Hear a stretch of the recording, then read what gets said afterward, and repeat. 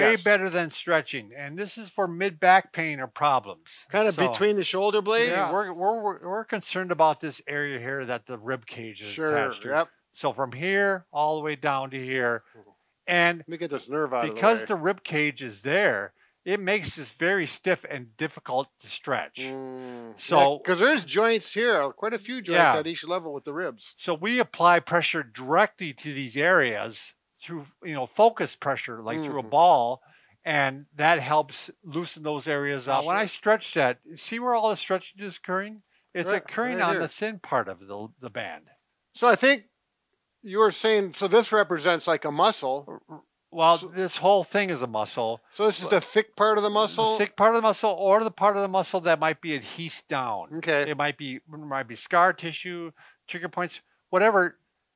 The muscle stretch is not occurring equally among the entire muscle. Right. So we want to get at the tight spot. Right, a tight spot. So in order to get at this tight spot, we're actually going to put pressure right on this. We can actually go right down the spine in the mid-thoracic area here in the mid-back, and we keep one ball is on each side of the spine, putting pressure right on an area, and you're just sitting there and letting that pressure take hold. So static pressure, not moving, just right on there. And I've actually felt this myself, where the muscle actually releases, kind of releases that after a tight while. spot, and it's like, oh, hurts for a little bit, but after about 20 seconds or so, it releases. So you're looking for the tight portions of muscle, the ones that are tender. If it's not, you probably don't need to do this. Sure. I mean, it's probably not necessary.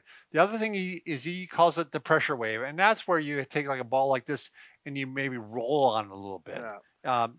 Like a pressure wave, the wave goes along. And just stretch back and breathe. I like this one, Brad, for starting.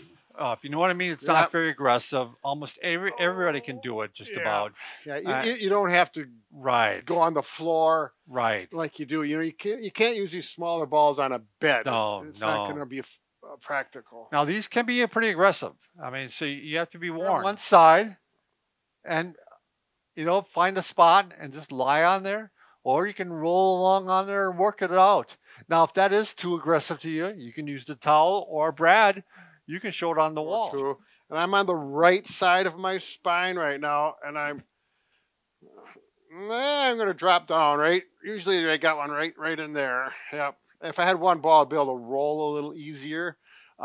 Again, this is not full pressure, so it's a little bit easier for the beginner. Yes. You could put a lacrosse ball, I suppose, in the socket. Yeah, it would be a little more aggressive.